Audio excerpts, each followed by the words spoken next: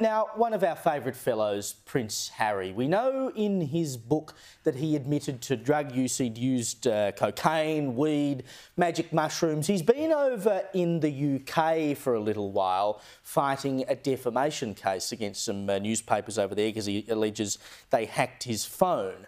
The US, as we know, has very strict rules about being able to go back into the US or entering the US. And they basically ban anyone, they have the potential to ban anyone who has used drugs. Prince Harry may well be locked in the UK for life. The Brits are begging him, don't do this. He's your problem now, America. Biden, he's all yours. Meghan, take him. We do not want him back. Look, it's not a problem. All he has to do, I said this earlier tonight, he just goes to Mexico. There's a lot of people that love drugs there, and he just walks across the border into the USA. Everything he's got nothing to worry about. This is no biggie. He might get locked in a cage or something. Poor Prince Harry, how will he ever deal with that?